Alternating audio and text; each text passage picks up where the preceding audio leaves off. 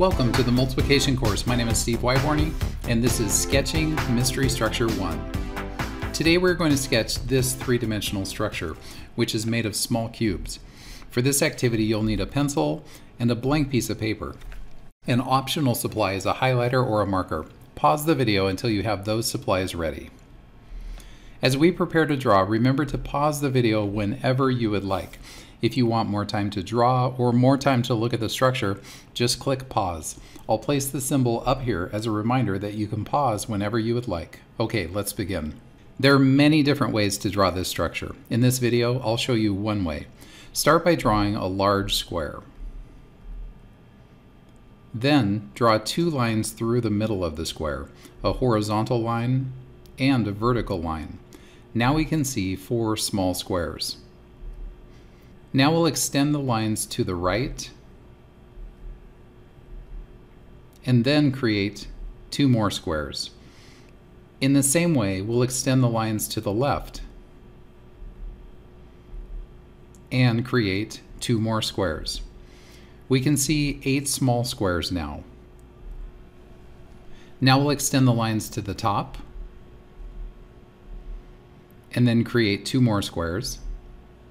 In the same way, we'll extend the lines to the bottom and create two more squares.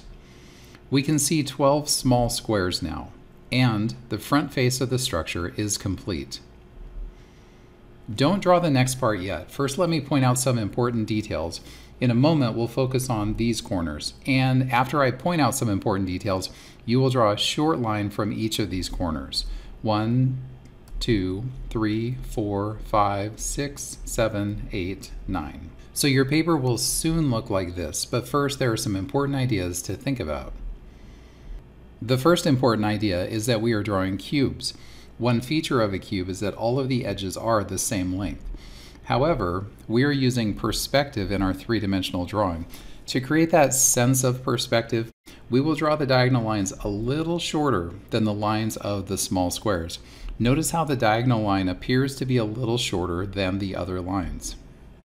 The second idea is that all of the diagonal lines will be the same length as each other. Here you can see that they are all shorter than the sides of the square. Notice how the lines are all the same length as each other. The third important detail is that they are all drawn in the same direction at the same angle as each other. That is an important detail. When you draw the lines, you can look at the other lines for reference. That will help you to know how long to make each line and at what angle to draw each line. It helps to know that they will all be the same length and that they will all be drawn at the same angle. The third important detail is that they are all parallel. That is, they are all drawn in the same direction as each other.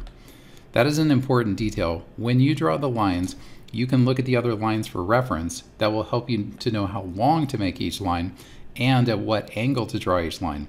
It helps to know that they will all be the same length and that they are drawn at the same angle and that they are all parallel to each other. Here are the diagonal lines one more time. And remember that each of the diagonal lines will be a little shorter than the sides of the square.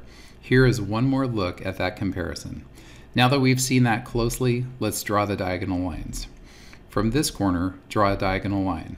From this corner, draw a matching diagonal line. From this corner, another matching diagonal line, and we'll continue. From this corner, another matching diagonal line. From this corner, another.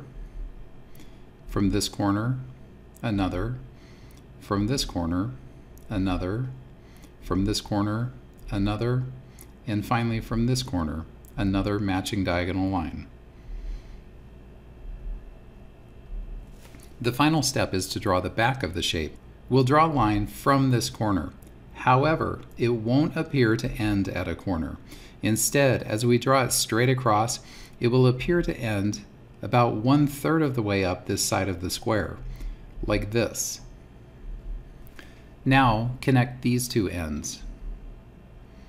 Then draw a line straight down, a line straight across.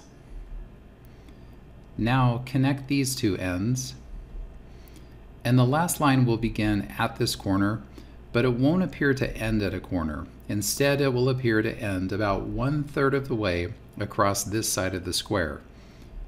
like this. And now the structure is complete.